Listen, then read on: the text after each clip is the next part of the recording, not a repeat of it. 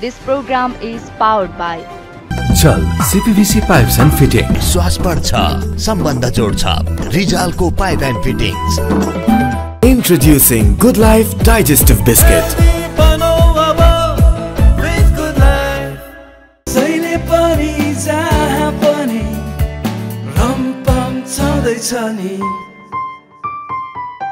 धनी हर्बल साबुन जित्ती दाग हटाई भाडा चम्काउँछ अझ टिलिक्क. हेलो, स्वागत छ मिठो स्वादलाई हेल्दी लाइफलाई. मारुति सिमेन्ट नेपालको नम्बर 1 ओपीसी सिमेन्ट. अमूल्य सपनालाई बलियो बनाउन. Magic Next Gen Footwear. बन्धन सिमेन्ट नेपाल गुणस्तर चिन्ह प्राप्त.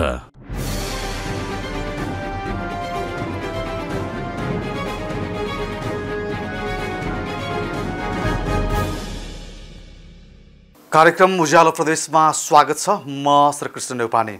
हामी कार्यक्रम उज्यालो प्रदेशमा प्रदेश 1 का विविध गतिविधिलाई उजागर गर्ने गर्छौं. विभिन्न विषयवस्तुहरूलाई सूक्ष्म विश्लेषण गर्दै समस्याको उठान र व्यवस्थापनका बारेमा कार्यक्रम उज्यालो प्रदेश मार्फत विचार विमर्श गर्ने गर्छौं. उज्यालो प्रदेश सुरु गरौं साप्ताहिक गतिविधिबाट. नेपाल राष्ट्र बैंकले चालू पुँजी कर्जा निर्देशिका संशोधन गरे. चालू पुँजी कर्जा 40% पुर्याएपछि सुनसरी मोरङ औद्योगिक करिडोरका उद्योगी व्यवसायीहरू उत्साहित भएका छन्. सुनसरी मोरङ औद्योगिक करिडोरका उद्योगी व्यवसायीहरूले चालू पुँजी कर्जाका कारण अर्थतन्त्र चलायमान हुन नसकेकोले 40% सम्म पुर्याउन माग गर्दै आएका थिए. मोरङ व्यापार सङ्घका महासचिव अनिल सारडाले आफूहरूको सुझाव अनुसार नेपाल राष्ट्र बैंकले चालू पुँजी कर्जा 40% पुर्याएकोले आर्थिक गतिविधि बढ्ने र अर्थतन्त्र चलायमान हुने विश्वास व्यक्त गर्नुभयो. उहाँले बैंक ब्याज दर घटाउन संस्थागत ब्याज दरलाई मुद्रास्फीति दर बराबर पुर्याए अर्थतन्त्र सुधारमा सहयोग पुग्ने धारणा व्यक्त गर्नुभयो. हाम्रो माग थियो कि हामीलाई उद्योगीहरूलाई चाहिँ कमसेकम 40% वर्किङ क्यापिटल हुनुपर्छ. त्यसलाई चाहिँ सम्बोधन गरिएको छ यसमा. र साथै हामीले पहिलाको निर्देशिकामा सम्पूर्ण कर्जा चाहिँ 7 दिनको लागि चुक्ता हुनुपर्ने थियो. त्यसलाई चाहिँ अहिले संशोधन गरेर मात्रै ओभरड्राफ्टमा मात्रै त्यो 7 दिनको लागि चाहिँ त्यो 0 हुनुपर्छ. यो सम्भव छ. यसमा कुनै समस्या पनि छैन. यो एउटा ठुलो राहत हामीले महसुस गरेका छौँ र यसले चाहिँ एउटा पोजिटिभ इफेक्ट भएको छ हामी एन्टरप्रेनर्सहरूलाई र यसले चाहिँ पक्कै पनि उद्योगीलाई सहज हुनेछ. अहिले उद्योग र व्यापारलाई सरकारले छुट्याएको छ. उद्योगलाई सुविधा दिन खोजेको छ. यो नेपालमा औद्योगिकरणले बल पुग्छ. नेपाल राष्ट्र बैंकले चालू पुँजी कर्जा 25% छाडेपछि चौतर्फे विरोध हुँदै आएको थियो. नेपाल राष्ट्र बैंकले चालू पुँजी कर्जा 40% सम्म पुर्याएपछि पनि विभिन्न उद्योगी व्यवसायीहरूको सङ्घ सङ्गठनले विरोध गरिरहेको बेला सुनसरी मोरङ औद्योगिक करिडोरका उद्योगीहरूले भने यसको स्वागत गरेका हुन्. उनीहरूले नेपाल राष्ट्र बैंकले उद्योग र व्यापार क्षेत्रलाई छुट्याउन खोजेकाले नयाँ उद्योग खुल्ने वातावरण बन्दै गएको बताएका छन्. विराटनगर महानगरपालिका क्षेत्रमा सामूहिक बस्ती प्रति आकर्षण बढ्दै गएको छ. महानगरभित्रको दुर्गम र अविकसित क्षेत्रमा बस्ती बसाउने उद्देश्यले अरनिको सामुदायिक सेवा समाजले करिब 6 बिघा 18 कट्ठा जग्गामा 103 परिवारलाई बसोबास गराउने गरी बस्ती विकास गरेको छ.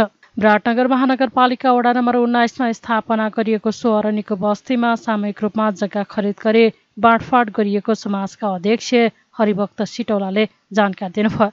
उहाँले बस्तीलाई आधुनिक र सुविधा सम्पन्न बनाउन करिब 10 कट्ठा खाली जग्गामा सामुदायिक भवन निर्माण गरिने बताउनुभयो.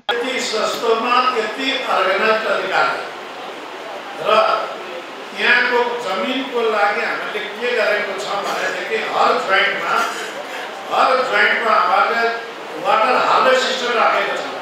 हाम्रो बाथरुमहरूबाट गएको पानी टोइलेट त आफ्नो सेपरेट गर्छ. गएको पानी चाहिँ बाहिर नालामा नजाने गरेर ठाउँमा हामीले चेम्बर राखेर त्यो पानी त्यही जमिनमा नै सिँचाएको छ. हाम्रो जमिन जहिले पनि चाहिँ चिसोको चिसै भएको छ र वाटर हार्वेस्ट राखेको छ. सामुदायिक भवन निर्माणका लागि कोशी प्रदेश सरकारले 40 लाख रुपियाँ उपलब्ध गराएको छ. विराटनगरमा आयोजित एक कार्यक्रमबीच पूर्व मन्त्री अमनलाल मोदीले सामूहिक बस्तीका जग्गा धनीहरूलाई जग्गा धनी पूर्जा वितरण गर्नुभयो। सो बस्ती खरिद गर्दा करिब 70 लाख रुपियाँ मालपोत कार्यालयमा राजस्व बुझाइएको कार्यक्रममा जानकारी गराइएको थियो। साप्ताहिक गतिविधिपछि कार्यक्रममा छोटो विश्राम।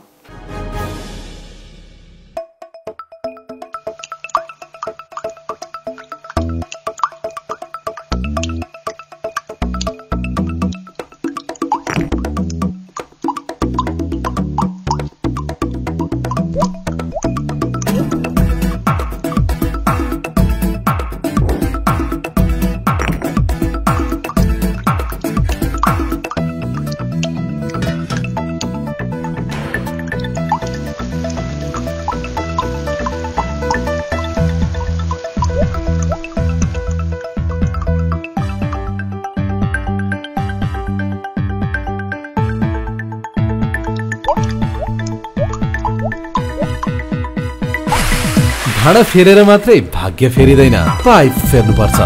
जल CPVC Pipes and fittings. No top टपको दुःख जल छ, जीवन भरि चल्छ।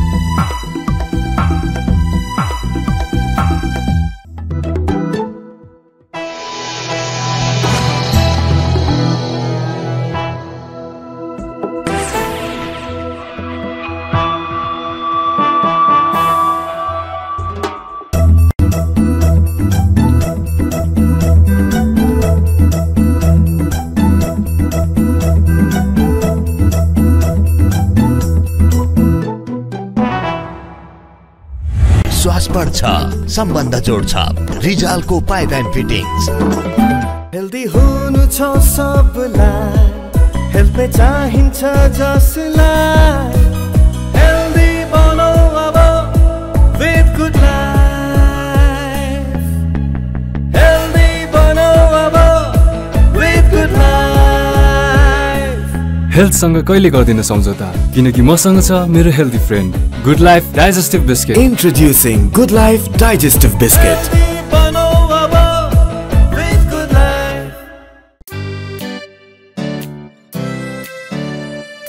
हरेक घरमा ठाउँ बनाउँदै ममताको मिठो स्वाद चखाउँदै पम पम छँदैछ नि। हरेक दिन रमाइलो क्षण, सबैको सन्तुष्ट मन। जहिले पनि जहाँ पनि रमपम छँदैछ नि। कागती र खरानीको प्राकृतिक शक्तियुक्त ध्वनि हर्बल साबुन जिद्दी दाग हटाई भाडा चम्काउँछ अझ टिलिक्क। हेल्दी हेल्दी लाइफलाई हेलो, मिठो मिठो स्वादलाई हेलो। सबैको किचनमा छ स्वागत जसको। Hello sunflower oil hello. तार्ने भुट्ने छान्ने जान्ने। हेलो सनफ्लावर ओइलमा पकाएको टेस्टी हेल्दी बन्ने। मिठो मिठो स्वादलाई हेलो। मल्टीभिटामिन युक्त cholesterol free premium sunflower oil hello. स्वागत छ मिठो स्वादलाई हेल्दी लाइफलाई। शहरमा आफ्नै घर बनाउने सपना लिएर रमेश केही वर्ष अघि शहर आयो।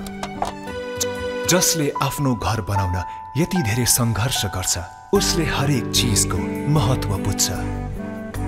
कुन सिमेन्ट लिँदा राम्रो होला? आरती सिमेन्ट लिनुस्, धेरै राम्रो छ, तर यसको मूल्य अलि।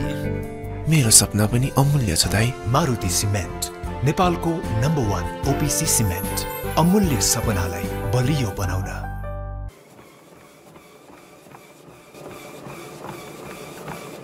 In life, you'll have to run to reach your goals. At times, you'll feel weighed down, but it's when you have to lift up your spirits.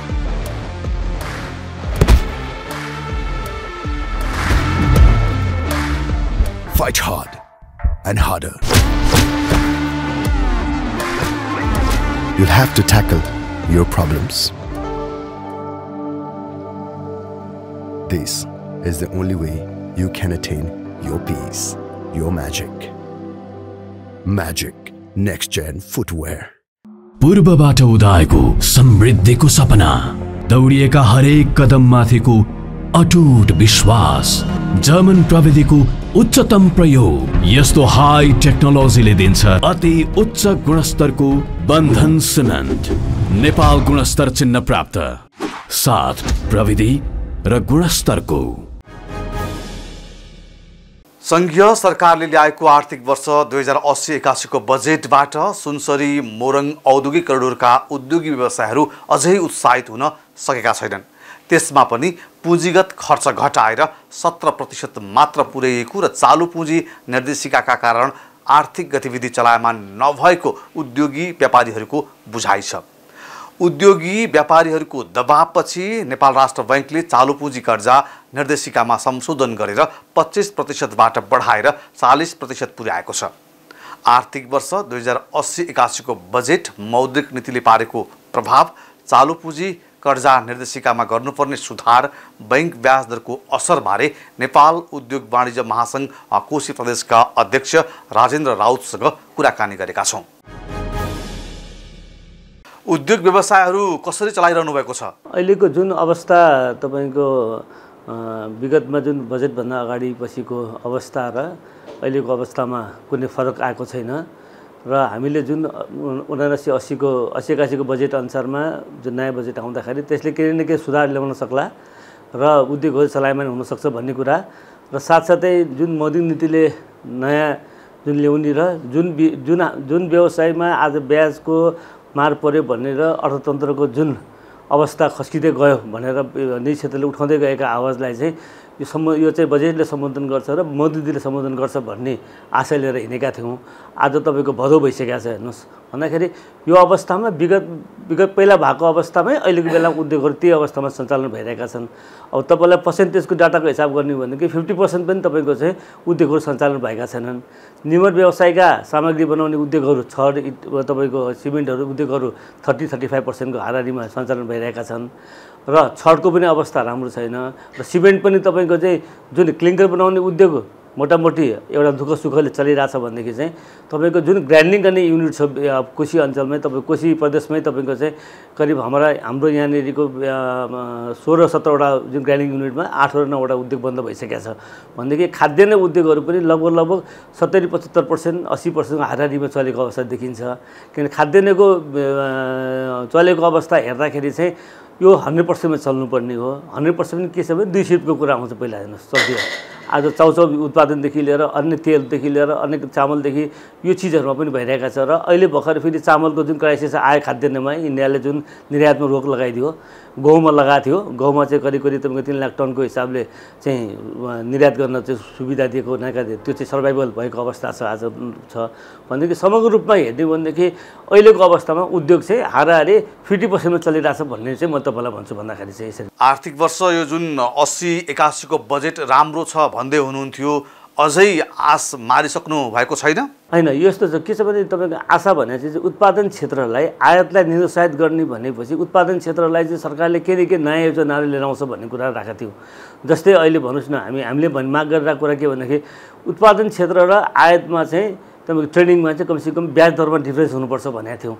आज उत्पादन गरेका वस्तु जुन छ आज स्वदेशमै हामी आत्मनिर्भर भइरहेका वस्तुहरू चाहिँ आयातलाई चाहिँ निरुत्साहित गरेर चाहिँ उत्पादनलाई चाहिँ भोलि चाहिँ सुविधा हुनसक्छ, त्यसलाई चाहिँ प्रोत्साहन हुनसक्छ भन्ने कुरा गरेर त्यो हुन सकेन। हेर्नुहोस् गर्दाखेरि त्यो हिसाबले गर्दाखेरि पनि हामीले चाहिँ जुन आशा गरे अनुसारको चाहिँ यो चाहिँ हुन सकिरहेको छैन अहिले पनि। होइन, चालु आर्थिक वर्ष 2080-81 को बजेटमा विकास खर्च 17% मात्रै राखिएको छ।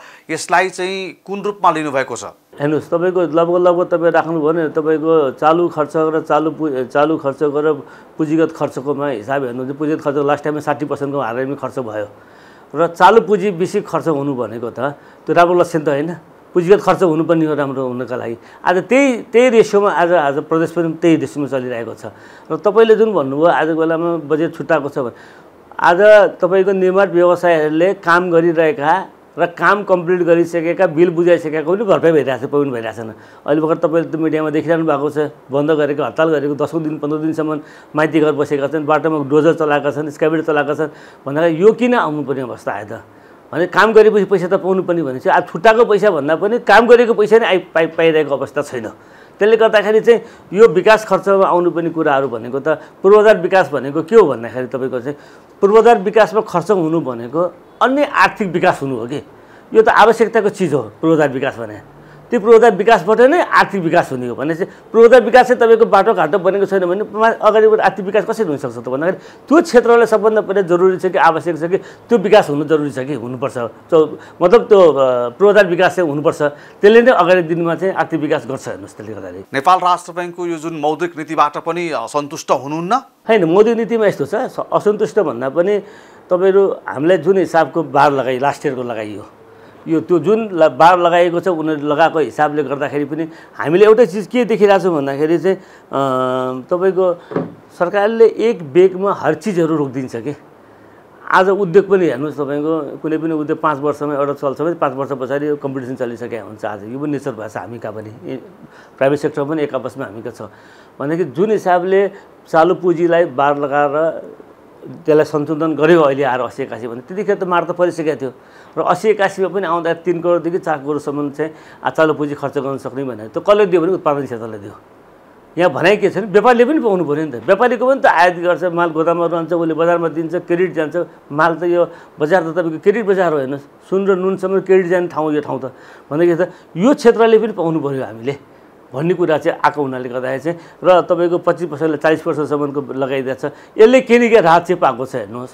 तर अर्को कुरा फेरि आयो के भन्दाखेरि चाहिँ जुन डिफल्टरको कुरा आइरहेको छ यहाँनिर डिफल्टरले पनि 6 महिनासम्म कार्य गर्न एउटा व्यापारीले आज हेर्नुहोस् 200-300 करोडको एउटा इन्भेस्टमेन्ट गरे हुन्छ। कसैले पनि एउटा मान्छेले सिंगल इन्भेस्टमेन्ट गर्दैन। यसमा 2-3 जना पार्टनरसिप गरेर गरिन्छ, साथीभाइ मिलेर गरिन्छ। यस्ता उद्योगको 2टा 3टा 4टा गरिराखेको हुन्छ भने चाहिँ सानो या ठुलो कुनै पनि उद्योगमा चाहिँ पार्टनरसिप गरिसकेको छ। कुनै एउटा पार्टनर 4 जनामा या 3 जनामा कुनै एउटा पार्टनर चाहिँ डिफल्टर भइदियो भने चाहिँ उसलाई चाहिँ 6 महिनासम्मलाई कुनै कारबार गर्न नदिने भनेपछि त अन्य उद्योग के गर्ने त फेरि उसँग अरू राम्रो भएका उद्योगहरू छ त्यसले के गर्ने। अब तपाईँको यही सिलसिलाको कुरामा म के राख्न चाहन्छु भन्दाखेरि चाहिँ तपाईँको अहिले ग्राइन्डिङ युनिटमा यही अवस्था त सिमेन्ट फ्याक्ट्रीमा अहिले बन्द भइरहेको छ।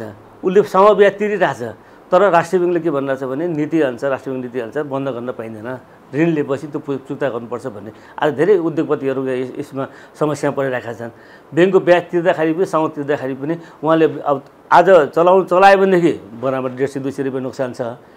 अब चलाएन भनेदेखि कमाइ हुन्छ, नोक्सान भएन भने त कमाइ भयो नि त कमसेकम भने घरबाट बरु यसको पैसा तिरौँ भन्ने अवस्था गर्दाखेरि पनि अहिलेको बेलामा यो चिजमा समस्या आइरहेको कुरा छ। 8 9 फ्याक्ट्री त कोशी अञ्चलमै ग्राइन्डिङ युनिट बन्द भइसक्यो भन्दाखेरि यसले गर्दाखेरि चाहिँ राष्ट्रिय ब्याङ्कले नीति चाहिँ गाह्रो र साह्रो जुन किसिमको छ राष्ट्रिय ब्याङ्कले आफूले स्टडी गरेर यो उद्योग यो समस्यामा परेको छ भनेदेखि चाहिँ त्यो कुरालाई ल यसरी गर्नुहोस् भने पुनरावलोकन गरिदिने, पुनर्तालिका गरिदिने गर्दै खण्डमा के हुन्छ भने अरू एउटा सिमेन्टी उद्योग चलाएको ग्राइन्डिङ युनिट चलाएकोले आज 50 करोड 60 करोड लोन लिएको छ होला तर उसले त्यस्ता उद्योगहरू 200-300 करोडको 2टा 3टा 4टा उद्योग चलाएर बसिरहेको छ।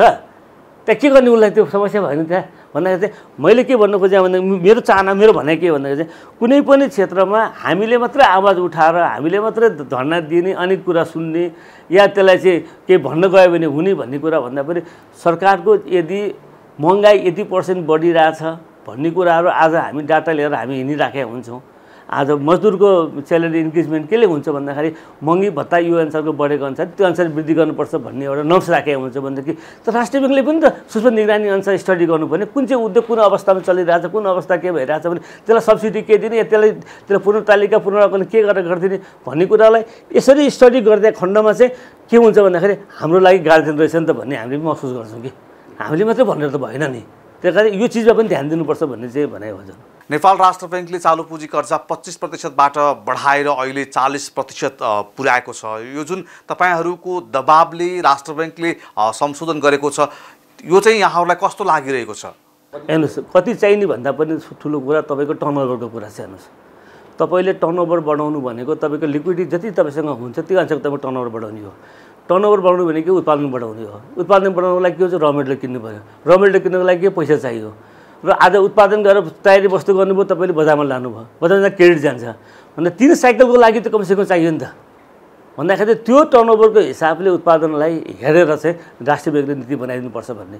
र अर्को कुरा राष्ट्रिय ब्याङ्कले हरेक कुरामा अलिकति के छ भने जस्तै 9,99,000 भन्दा बेसी तपाईँले एउटा चेक झिक्न पाउनुहुन्न। भाइ म 80 करोड 90 करोडको म टर्नओभर गर्छु अरे, मेरो टर्नओभरको मेरो क्यासको मुभमेन्ट हाई छ अरे, त मैले एउटा ब्याङ्कमा तीता ब्याङ्कमा राख्नुपर्ने अवस्था आयो पैसा त होइन भन्नुहोस् त। भन्दाखेरि त त्यो चिज त अलिकति सुहाउँदो भएन नि त। भन्दा नेचर उद्देश्य कुन नेचरको उद्योग हो र कुन किसिमको टर्नओभर छ र त्यसलाई कसरी फेसिलिटेट गरिदिने, कति रुपियाँ गर्ने त। आज तपाईँले 1 करोडको उद्योग खोल्नेले पनि 10 लाख रुपियाँ भन्दा झिक्न पाएन, 100 करोडको टर्नओभर गर्नेले पनि 1 करोड 10 लाखमा झिक्न पाएन भने फरक कहाँ आयो त? आएन नि त। त्यो हुनु पऱ्यो। अर्को कुरा आज हामीले ओडी तयारी के अरे ओभरड्राफ्टमा हामी कर्जा लिइराखेका हुन्छौँ। आज ओभरड्राफ्टको कर्जा चाहिँ हामीले कुनै क्षेत्रमा हामीले कच्चा पदार्थ खरिद गर्नु बाहेक अरू कुनै चिजमा चलाउनु पाउँदैन। यो पैसा त यताबाट यता घुमाइन्छ नि। अब के गरिरहेछ मान्छेले, व्यापारीहरूले पैसा त छ, सबै कच्चा पदार्थमा हुँदैन, वर्किङ क्यापिटल पनि चाहिन्छ, कति कुरा बाटोमा चाहिरहेको हुन्छ, किनेर राखौँ भन्ने हुन्छ, केही भइरहेको हुन्छ। आज त्यो पैसा झिकेर चल्तीमा लगेर जम्मा गर्नु परिरहेको छ। त्यहाँ इन्ट्रेस्ट मग्यो नि त त्यो व्यक्तिको त। आज जति पैसा ओडीमा आउँथ्यो, ओडीमा राखेको 5 करोड रुपियाँ छ भने मैले 3 करोड रुपियाँ झिकेँ, 2 करोड रन्थ्यो, 2 करोडको ब्याज लाग्दैन थियो, 3 करोडको ब्याज लाग्थ्यो, फेरि भोलि 1 करोड थपिदिन्थेँ मैले, 2 करोडको ब्याज लागेन, 3 करोडको ब्याज बच्यो मलाई भन्थेँ। अब तपाईँको 2 करोड झिकेर राख्नु पऱ्यो, 1 करोड झिकेर राख्नु पऱ्यो, 7 दिन 10 दिन 15 दिन मेरो ब्याज पऱ्यो। अब यही हिसाबले क्यालकुलेसन गर्नुहोस् 365 दिनमा कति भयो त? भन्दाखेरि त 5 करोड रुपियाँ लोन लिएको छ भने 8 करोड रुपियाँको मैले इन्ट्रेस्ट बराबर बुझा जतिको हुन्छ। अब हेर्नुहोस् भन्दा यो अलिकति प्र्याक्टिकल चिजहरू चाहिँ ल्याइदिनु पर्यो। र सबैभन्दा ठुलो कुरा आज तपाईँको माध्यमबाट म भन्न चाहन्छु, हेर्ने नजरिया पोजिटिभ हुनु पऱ्यो कि हामी सबै व्यापारी ठग र यो गलत गर्छ, यसरी म्यानिपुलेट गर्छ भन्ने तर्फपट्टि जानु भएन सरकार कि समुद्री निकाय पनि। आज निजी क्षेत्रले कति गराउने, हामी संस्थाले कति गराउने, छात्र सङ्गठन भन्छौँ। आज हरेक बेलामा तपाईँ देखिरहनु भएको छ, आज हामीलाई ब्याज पेस गर्यो, आज डिफल्टर बनायो ब्याङ्कले, आज घरमा घेर्न आयो भन्छ, के भन्छन् हेर्नुहोस्। त्यो चिजलाई कुन हिसाबले अवस्था त खराब पारिदियो हेर्नुहोस्। अहिले अब आउने दिनमा एनपिए खराब कर्जा जुन हिसाबले 3.5-4% हारेर भन्दैछ, अशुभ शान्तपछि हेर्नु होला 7 देखि 8% पुग्न सक्छ। किनभने अस्ति असाढमा त राष्ट्रिय ब्याङ्कले नीति ल्याएको छ, असाढको ब्याज तिर्नलाई खाद्यान्नदेखि लिएर अरू व्यापारहरूमा चाहिँ 10% जति ब्याज बुझाएमा चाहिँ बाँकी पैसा चाहिँ 90% चाहिँ अशुभ शान्त बुझाइ हुन्छ भनेपछि त त्यो खराब कर्जा त भएन। अब आउने दिनमा तपाईँ खराब कर्जा कहाँ हुन्छ भने अशुभ शान्तमा आउँछ। भन्दाखेरि चाहिँ यो चिजलाई कसरी फ्लेक्सिबल बनाइदिने, आखिरमा व्यापार गर्ने यिनै हो, कमाउने यिनै हो, खर्च गर्ने यिनै हो, हामीले ब्याङ्कबाट लिने पनि यिनै हो, यीबाट गरेर हामी रोजगार दिइराखेका छौँ भन्दाखेरि चाहिँ यो चिजलाई सेफ साइड गरिदिनुपर्ने काम कसको? सरकारको। आज एक ब्याङ्कले हाम्रो अब केमा गर्ने अनुत्पादन क्षेत्रमा चाहिँ लगानी भयो भन्ने हिसाबले चालु पुँजी रोकेको त्यो अनुत्पादन क्षेत्रमा जानु अगाडि त थाहा त थियो होला नि तपाईँलाई, होइन? त्यो कुरो त पहिल्यै जानकारी त्यो चेक गर्नुपर्ने कुराहरू थियो नि त। भने एकैचोटि रोकिदियो, कतिले के 2 पैसा हुन्थ्यो, दिनुपर्ने पैसा म पछि दिन्छु भन्दै डिलरले पनि रिटेलरले पनि जग्गा किनेर राखिरहेको थियो मान्छेले। भन्दाखेरि त यो पैसा त्यहाँ रोकिएको हुनाले पनि धेरै साइकलहरू टुट्न पुगेको अवस्था छ हेर्नुहोस्। त्यसले गर्दाखेरि राष्ट्रिय ब्याङ्क भनेको हाम्रो गार्जियन हो, आज कमर्सियल ब्याङ्कको पनि गार्जियन हो र हामीले संरक्षण गर्न राखेको छ हामीलाई। र हाम्रो यो अवस्थाहरू छ, खुला वातावरण बनाइदिएर अर्थनीति जुन हिसाबले बन्दैछ त्यो हिसाबले खुला गर्दा खण्डमा चाहिँ हामीले अरू उत्पादन बढाउन सकिन्छ। बजारको माग घट्दै गइरहेको छ, क्रेता शक्ति घटेकै छ मान्छेको हेर्नुहोस्। भन्दाखेरि चाहिँ यो चिजहरूमा चाहिँ अलिकति सरकारले चाहिँ राष्ट्रिय ब्याङ्कले चाहिँ हेर्यो भने चाहिँ अझ सहज हुन सक्दैन। ब्याङ्क ब्याज दर सिङ्गल डिजिट हुनुपर्ने माग के भइरहेको छ यति बेला? होइन, यस्तो छ, सिङ्गल डिजिट माग सुरुदेखिकै कुरा हो हेर्नुहोस्। अब तपाईँ सिङ्गल डिजिट भन्दै हुनुहुन्छ, अहिले फिक्समै 11% 12%मा आह्वान गरेको पेपर आउन थालिसकेको छ हेर्नुहोस्। भनेपछि हामी सिङ्गल डिजिट कसरी मान्ने त्यसलाई अब आउँछ भन्ने हामी त यो डर के मानिरहेको छौँ भन्दाखेरि चाहिँ काहीँ फेरि हिजोकै अस्तिको नै रु 15%, 14%, 15%, 16%मा जाने हो कि भन्ने डर भइसक्यो। अब हेर्नुहोस्, यो 12%मा डिपोजिटमा आह्वान गरिसकेपछि त अनि तपाईँ ल्यान्डिङ त तपाईँको त 12% गरेर त भएन। भन्दाखेरि चाहिँ यो चिजमा पनि अलिकति चाहिँ डर छ। तर हामीले माग गरेको हो लिक्विडिटी ब्याङ्कमा छ भने चाहिँ लिक्विडिटी ब्याङ्कमा हुने कारण किन त देखिरहेको छ त। असार मसान्तमा तपाईँको कामै भएको छैन, साउनदेखि भदौ असोजमा खर्च गरेपछि पैसा देखिन्छ त। अब र ब्याङ्कसँग कहाँमा पैसा हुन्छ अब हेर्नु न, बस्दैन पैसा त जुन देखिरहेको छ 5 खर्ब 6 करोड ब्याङ्कमा छ भने देखिन्छ। त्यो तथ्य त त्यो अहिले खर्च भएको छैन, स्थानीयको बजेट छुट्याएर स्थानीय सरकारमा पुगिसकेको छैन, त्यसले गर्दा पैसा पनि रोकिरहेको छैन ब्याङ्कहरूमा पनि। त्यो पैसा जब जाने गएपछि त भोलि त्यही स्थितिकै हाराहारीमा हामीहरू देख्न सक्छौँ कि भोलिको बेलामा। अन्त यो चिजमा चाहिँ अलिकति क्यालकुलेट गरिदिनुपर्छ सरकारले भन्ने चाहिँ छ। ब्याङ्कहरूमा लिक्विडिटी थुप्रिरहेको छ तर तपाईँहरूले ऋण लिइरहनु भएको छैन, किन ऋण नलिनु भएको? ऋण नलिने होइन, तपाईँ ऋण दिने शीर्षकै छैन उहाँसँग कि जुन शीर्षक एउटा बार लगाएर सिलिङ गरेको छ राष्ट्रिय ब्याङ्कले नीति बनाएको छ त्यो नीतिभन्दा बाँकी लिन सक्ने अवस्था छैन त्यो नीतिमा त्यति पैसा लिएर कुनै फाइदा छैन भने त त्यो पैसा नआउनु कारण चाहिँ त्यो नीति नबनाए हुनाले गर्दा नआएको पैसा हो कि आज तपाईँलाई होम लोनमा दिने पैसा भनेको छ होम लोनमा कतिजनाले घर बनाउने आज चालु पुँजीमा तपाईँले 3 करोड र 4 करोड भन्दापछि तपाईँले पाउनुहुन्न भने तपाईँ बेसी पाउनुहुन्न तपाईँले त सिस्टम लगाएर 40% बेसी पाउनुहुन्न भनेको छ भने तपाईँले कति पैसा पाउनु बेसी पाउनुहुन्न भनेपछि त यो पैसा त चलायमान हुनको लागि या चलाउनको लागि त नीति निर्माण नियम त परिवर्तन हुनु पर्यो नि अनि त्यसले गर्दा त्यो चिजहरू त पाउन सक्नुहुन्छ नि त अहिले अर्थतन्त्र चलायमान हुन सकेको देखिँदैन के कारणले होला जस्तो लाग्छ हैन यस्तो छ हेर्नुस् अहिलेको बेलामा हेर्नुस् इन्टरनेसनल मार्केटमा हेर्नु भने सबैतिर खराबै छ आज इकोनोमी हामीका पनि अलिकति के छ भन्दाखेरि जुन हिसाबको आज रेमिटेन्सहरू रेमिटेन्स बढिरहेको छ यहाँनिर त्यो हिसाबले आज चलिरहेको छ आज मान्छेका विलासिताका सामानहरू खरिद गर्ने जुन पहिला थिए त्यो सब मान्छेले बुझिसकेका छन्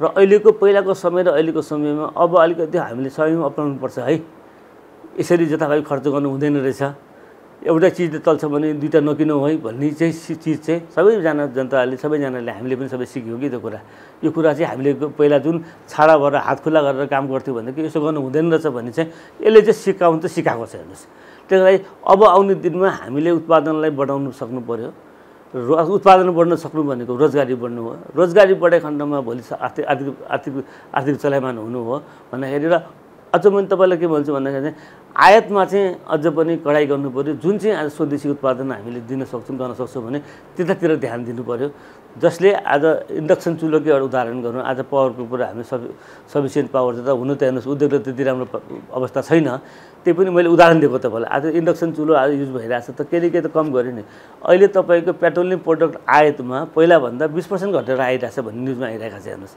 ग्यास घटिरहेको छ कारण के थियो भने एउटा इन्डक्सनको एउटा फ्याक्ट्री यहाँ बसिरहेछ अरू बसिरहेको त्यो सुविधा अरू दिन सक्यो मैले उदाहरण मात्रै गरेँ तपाईँलाई भने जस्तो भन्ने कुरा जुन हामीसँग एक्सेस विद्युत छ भने त्यो क्षेत्रमा लाग्ने चिजहरूलाई प्रयोग गर्नेलाई इभीलाई दिने आज इभीको गाडी किन्दाखेरि तपाईँको रुपियाँ यति महँगो छ भने त्यो महँगोलाई कसरी चाहिँ अन्तःशुल्क नलिने नगराउने भन्ने कुरालाई कम गऱ्यो भने त खरिद पनि त बढ्यो भने त्यो पेट्रोल प्रोडक्ट प्रयोग गर्ने गाडी त कम भयो नि त्यसले होइन भन्नुहोस् त के भने आज हाम्रो देश कस्तो भने राजस्व मात्रै सङ्कलन गर्नेमा राजस्वमुखी हिसाब किताब भयो कि बुझ्नु राजस्वमुखी भनेको त जब तपाईँको उत्पादन बढ्छ भनेदेखि त राजस्व त अटोमेटिकली आउँछ नि त भने हामीले उत्पादन बढाउने कसरी भन्नेमा ज्यादा फिगर लिनु पर्यो भन्दाखेरि यी क्षेत्रलाई हामीले समेटेर ल्याएर उद्योग उत्पादनलाई बढाउन थाले गऱ्यो भनेदेखि चलायमान नहुने भने चाहिँ चलायमान हुन्छ विकासको काम हुनु पर्यो सिमेन्ट छडदेखि घर बनाउने चिजहरू सब आज कुनै उद्योग चलेको अवस्था छैन किनभने तपाईँको उसको पुँजीगत खर्च नै भइरहेको छैन भने चाहिँ त्यो क्षेत्रमा काम हुनु पर्यो त्यो क्षेत्रमा काम भइरहेको खण्डमा त चलायमान नहुने कुरा छैन सर्कल त भइहाल्छ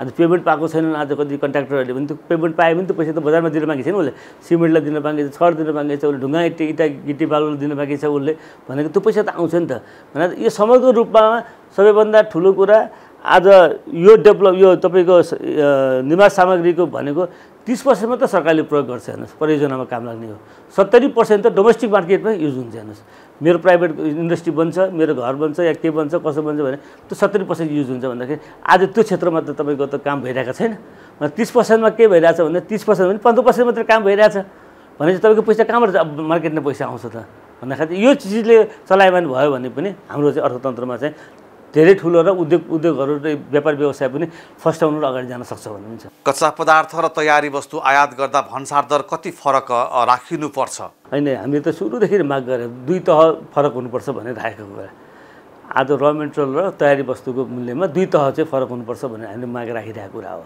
अहिले तपाईँले जुन कुरा भन्नु मैले अघि भन्न खोजेको कुरा त्यही हो कि आयात भएका वस्तुसँग स्वदेशमा उत्पादनका वस्तुहरूको प्रतिस्पर्धा गर्न नसक्ने कारण के भन्दाखेरि चाहिँ तपाईँको आयात गरेको मूल्याङ्कन भएको भन्सार मूल्याङ्कन र करको जुन छ त्यो नै र आज कच्चा पदार्थहरूको फरक धेरै नभइसकेपछि त तपाईँको यहाँ गएर उत्पादन कहिले किन्ने त भाइ भनेपछि त आज त्यसकारण कच्चा पदार्थ र तयारी वस्तुको त्यो दुई तहको चाहिँ फरक हुनुपर्छ राजस्व भनेको राखेको कारण त्यही हो त्यो हुनुपर्छ गर्नुपर्छ धेरै कुरामा अलिअलि सुधार आएको पनि छ नआएको छैन होइन त्यसले गर्दाखेरि अरू चिज मेजर चिजमा जसले चाहिँ आज आत्मनिर्भर हुने अवस्था पुगिरहेको छ भने त्यो क्षेत्रलाई चाहिँ फोकस गर्नुपर्छ कि यो पोलिसी भनेको समग्र लागि बन्ने खालको पोलिसी बन्नु पर्यो कि व्यक्तिगत दुई चारजनालाई फाइदा हुने खालको पोलिसी बनेर मात्रै पनि हुँदैन त्यो कुरा समग्रलाई समेट्ने हिसाबले गर्नुपर्छ र कच्चा पदार्थ र तयारी वस्तुको चाहिँ डिफ्रेन्सिएसन चाहिँ हुनुपर्छ त्यो कुरा दुई तह चाहिँ हुनुपर्छ भन्ने चाहिँ त्यो हामीले पहिले राखेर आएको कुराहरू हो लोड सेडिङको कुरा गर्नुभयो यहाँहरूले, जस्तो नेपालबाट भारततर्फ विद्युत निर्यात भइरहँदा अहिले पनि लोड सेडिङको समस्या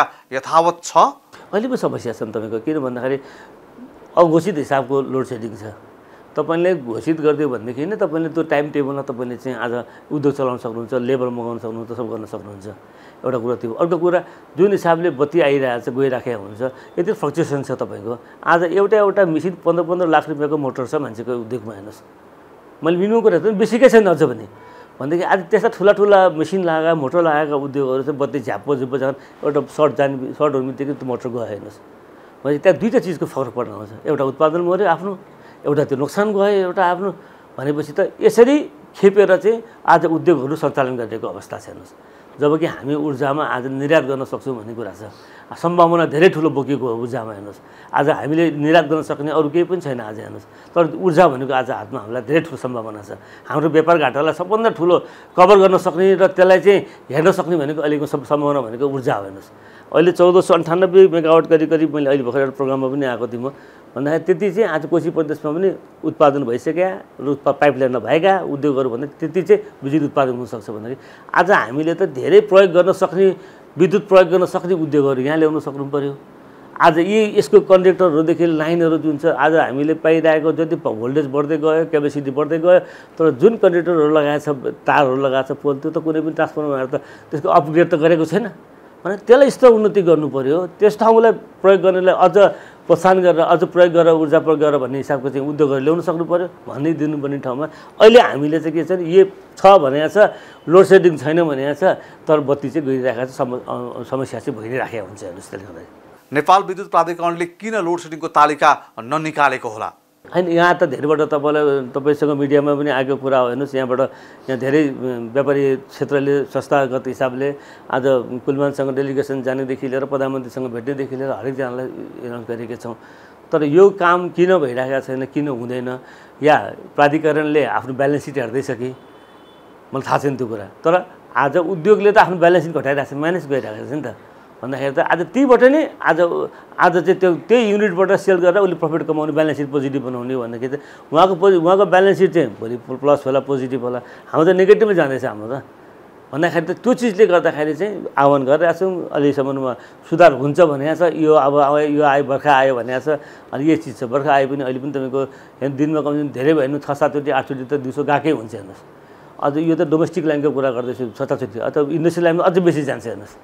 भन्दाखेरि समस्या छ। यसलाई सरकारले यस्तो चिजहरूलाई हेरेखन तपाईँ कसरी अर्थतन्त्र बढ्छ भन्ने अहिले सोध्नु पनि क्वेसन तपाईँले। यो सबै सपोर्टिङ एङ्गलहरू हो, यो सबै हाम्रो र मेटेरियलहरू हुन्, हाम्रो इन्डस्ट्रियल हुनेहरू। यसलाई सरकारले सपोर्टिङ गरिदिनु पऱ्यो, हामीलाई दिनु पऱ्यो। अनि हामीले त्यो ठाउँमा लगेर प्याचअप गरेर त्यो ठाउँमा बढाउन सक्छौँ भन्ने भयो।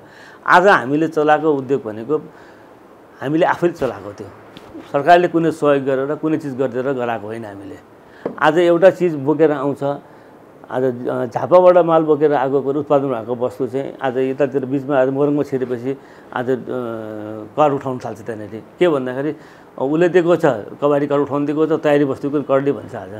आज प्लाइवुड जस्तो उद्योगको आज समस्या परिरहेको छ, कुरा गरेँ आज पनि मैले। भन्दाखेरि यस्ता चिजहरूले गर्दाखेरि यो त हामीले भनिरहने कुरा होइन नि। यो त मापदण्डमा लेखेको कुरा, यो कुराहरू सर्कुलर भएको छ। प्रदेश सरकारको आफ्नो प्रदेशले बजेटमा सम्बोधन गरिरहेको छ, स्थानीय सरकारले आफ्नो गरिरहेको छ भने यो कुरा लिने होइन भन्ने कुरा त हुनु पऱ्यो नि त, मोनिटरिङ त गरिदिनु पऱ्यो नि त। भन्दाखेरि यस्ता चिजहरूले गर्दाखेरि नै आज हतोत्साही हुन सक्ने, काम गर्ने मोसन छैन मान्छेलाई। आफू उत्पादन बढाउने भन्दा पनि समस्या समाधान कसरी गर्ने भनेको सबभन्दा पहिला फर्स्ट मिटिङ त्यही नै हुन्छ। अहिले मिटिङ भनेको एउटा ब्याङ्कको समस्या, कसरी पैसा ल्याउने, ब्याङ्क ब्याज बढाएको छ, यो परिरहेको छ, कसरी यो पेमेन्ट यताबाट घुमाउने, उतालाई जाने पेमेन्ट गर्ने भन्ने समस्या। अर्को कुरा यस्ता किसिमको झन्झटिलो प्रक्रियाले गर्दाखेरि चाहिँ हामीले काम गर्न सकिरहेको अवस्था छैन, हेर्नुहोस्। भन्दा यो चिजहरूलाई हेर्ने चाहिँ वातावरण बनाइदिनु पऱ्यो सरकारले। कि हामीले दिएको छौँ, आज हामी नै हो 80% योगदान गरेको, राजस्व योगदान गरेको हामी क्षेत्र हो भन्छौँ हामी। यो क्षेत्रलाई त कमसेकम सम्हालेर संरक्षण गरेर राखिदिनु पऱ्यो नि यसलाई त। उज्यालो प्रदेश आजलाई यति नै। सम्पूर्ण युनिटलाई बिदा दिनुहोस्। नमस्कार। This program is powered by जल CPVC पाइप्स एन्ड फिटिङ। श्वास पर्छ, सम्बन्ध जोड्छ, रिजालको pipe and fittings. Introducing Good Life Digestive Biscuit। जहिले पनि जहाँ पनि रमपम छँदैछ नि।